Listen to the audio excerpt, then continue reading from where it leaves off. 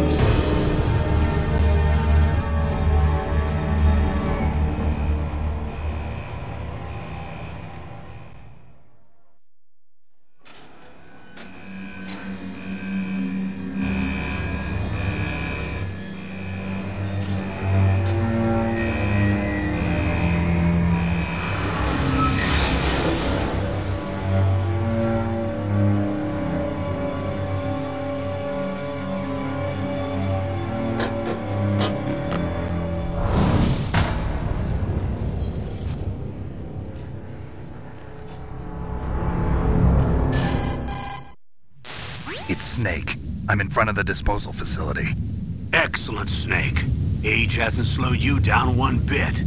How's that sneaking suit working out? I'm nice and dry, but it's a little hard to move. Bear with it. It's designed to prevent hypothermia. This is Alaska, you know. Take it easy. I'm grateful. If it weren't for your suit and your shot, I would have turned into a popsicle out there. An anti-freezing peptide, Snake. All of the genome soldiers in this exercise are using it. I see. I'm relieved to hear that. Already tested, huh? By the way, how's the diversionary operation going? 2 F-16s just took off from Galena and are headed your way. The terrorist radar should have already picked them up.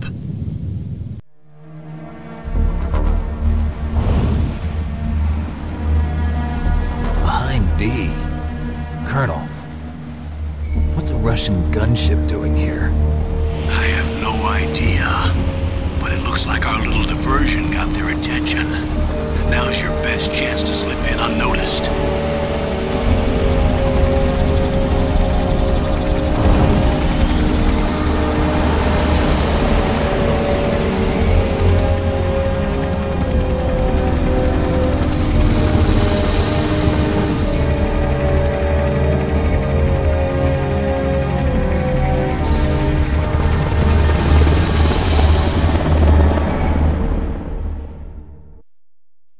There are only 18 hours left until their deadline. You've got to hurry. Wow, you must be crazy to fly a hind in this kind of weather. Who's that? Oh, sorry. I haven't introduced you two yet. This is Mei Ling. She was assigned to us as our visual and data processing specialist. She designed your codec, as well as your Soliton radar system. Contact her if you have any questions about either of them. Nice to meet you, Snake. It's an honor to speak to a living legend like yourself. What's wrong? Nothing. I just didn't expect a world-class designer of military technology to be so cute. You're just flattering me. No, I'm serious. Well, I know I won't be bored for the next 18 hours. Come on. I can't believe I'm being hit on by the famous Solid Snake. But I'm surprised. You're very frank for a trained killer. Looks like we both have a lot to learn about each other. Yeah. I'm looking forward to learning about the man behind the legend. But first, let me explain about your Soliton radar system. The bright dot in the middle is you, Snake. The red dots are your enemies, and the blue cone shape represents their field of vision. Be careful, Snake. The genome soldiers have highly developed senses of hearing and vision due to their gene therapy. Make sure you don't let them see you.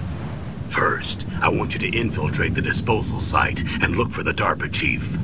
The DARPA chief was injected with the same GPS transmitting nanomachines as you. He should appear on your radar as a green dot. Get whatever information you can from him about the terrorists.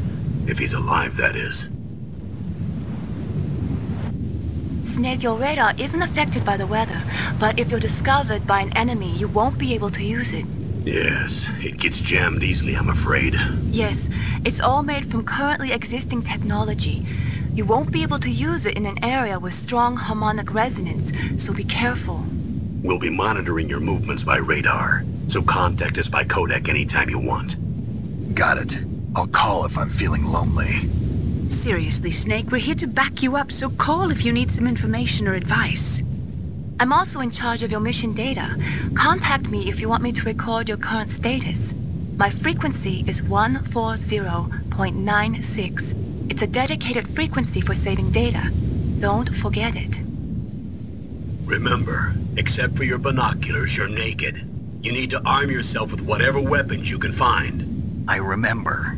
First, I'm strip searched by Dr. Naomi here, and then all my weapons are taken away. Imagine yourself put in that position. Well, if you make it back in one piece, maybe I'll let you do a strip search on me.